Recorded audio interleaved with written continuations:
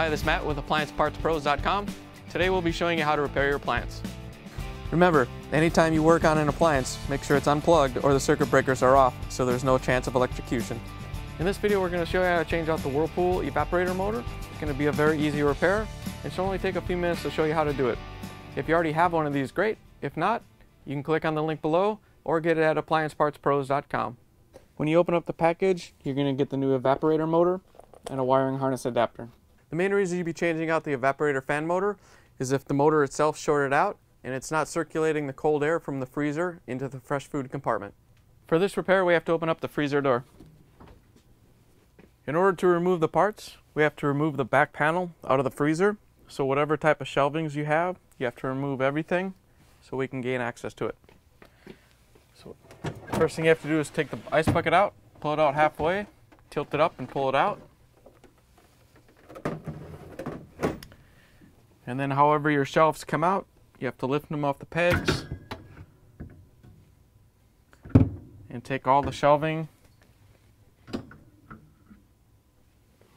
And then we get the lower bins out. You gotta pull them out until they stop and then lift them up so they come out.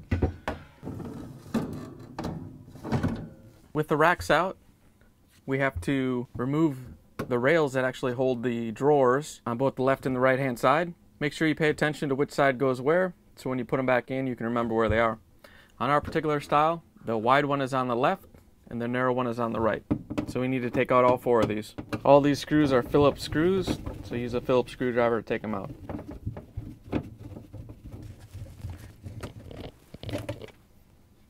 Also, to make it easier to get the back panel out, we can take these mounting clips off. They should just pop off if you push up on the bottom of them. Not all types release like this, so make sure you don't force it and break it. They should just slide up fairly easy. Do this to all four of them. If you have the style that doesn't come out, you may have to just work around it and twist the back cover as you pull it out. Taking all four rails out will make it easier to take out the back panel. Okay, the back panel is held in by 6 Phillips screws. All we have to do is take them out.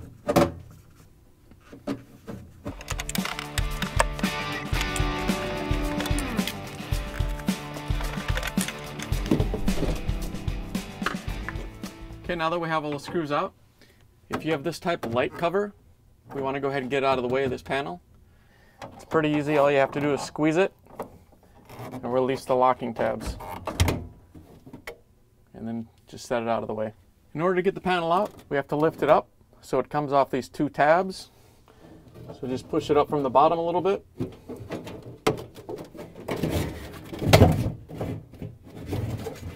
Then you can lift it out a little bit.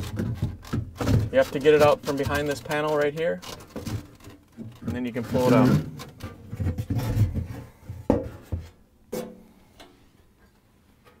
Okay, to change out the evaporator fan motor, we have to first take off the 3 wires. Red's on the inside, white's on the outside, and then you have the ground wire. If it's on there tight and you have to use a small screwdriver to pry it off, go ahead. Alright, this motor is not held in by anything. It's just a bracket. So we can squeeze right here and let it release. Same on the other side. The bracket comes out.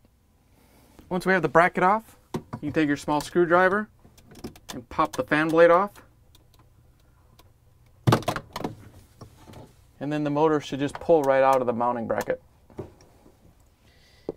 Here's the old evaporator motor next to the new evaporator motor. If you already have one of these, great. If not, you can get it at AppliancePartsPros.com. It also comes with this little adapter wire. In some applications, you may have to use that. In our particular application, we do not have to use it. In order to put the new evaporator motor in, all we have to do is push it up into the housing, making sure that we keep the body straight the same way it was so the wires are in the right place so we can hook them up. And then we can put the lower piece on. Remember, it just goes onto the end of the motor and snaps into place.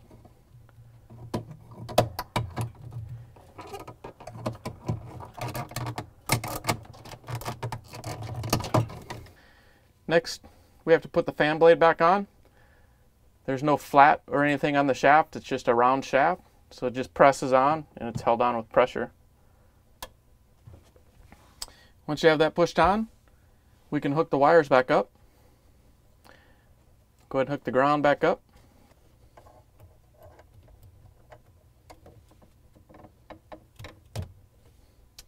Then the white wire was on the outside.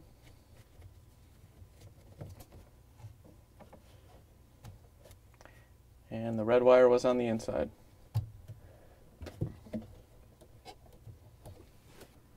Now that we're done with the repair, we can put the back panel into the freezer.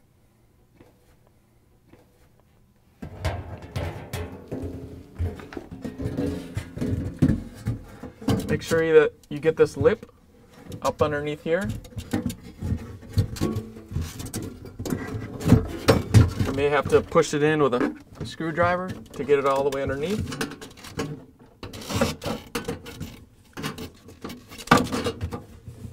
And then make sure that you get the panel down onto these two locking tabs.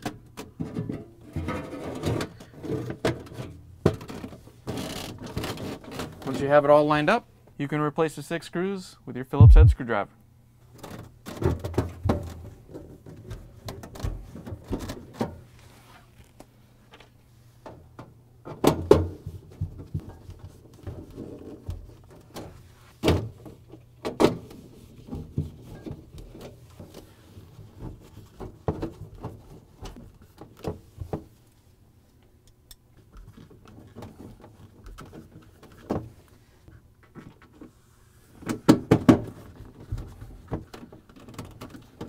Now that we have the back panel on, we can replace the light cover that we took off.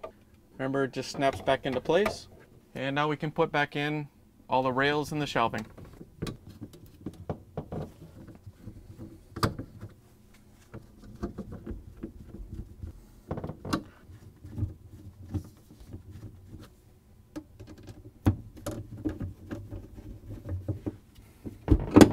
On our models, the thin rails go on the right. Yours may be a little bit different. You just put everything back in the way you took it out.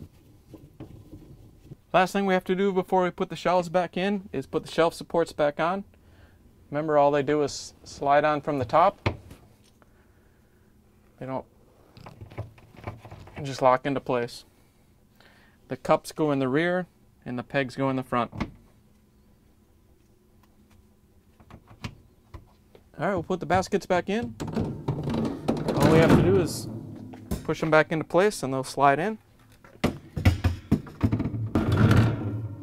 And then for the shelves, make sure that your pegs go in the holes on the left side and then they're supported on the right side.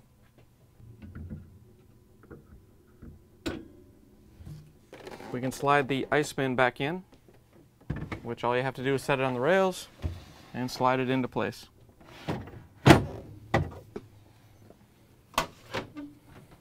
Now that you're done repairing your refrigerator, you can plug it back in, make sure that it starts to cool off, and that the temperatures return to normal. Thanks for joining us for another successful repair brought to you by AppliancePartsPros.com. Check out our other repair videos on our site, Facebook, and YouTube.